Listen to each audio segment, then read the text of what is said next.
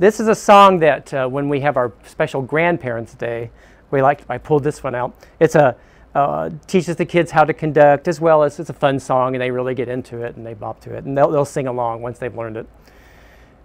It does teach sequencing, and there's some returning, some pattern to it as well.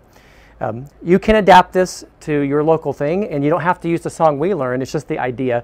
These are just hand-drawn pictures for Kansas, and pictures that go along with the lyrics of the song. Jayhawk, that's what we're called from Kansas. And then these are Kansas symbols: the cottonwood tree, the meadowlark, the western meadowlark, the wheat, because Kansas is known for its wheat, and then the sunflower is the state flower.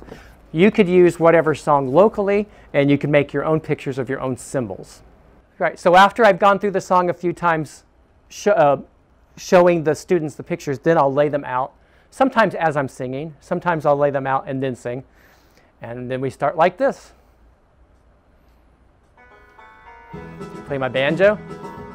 And I'm going to add hand motions to this and have the kids do that with me as they learn them. I live in Kansas, my home is Kansas. It's the place in the West where the people are the best. I live in Kansas, my home is Kansas. I'm a Jayhawker through and through.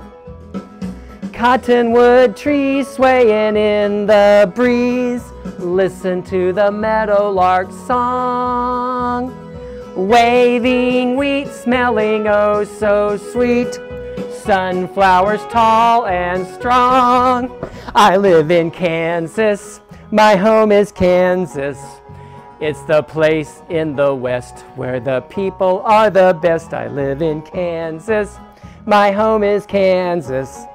I'm a Jayhawker through and through. So then I'll say either play your banjo or ride your horse. And they'll do that. And the fun thing on this is when they get there, they have to run all the way back to the beginning and then finish it. And so the kids like that. Once again, I'll have a student on this side and another student on that side facing them for the conducting.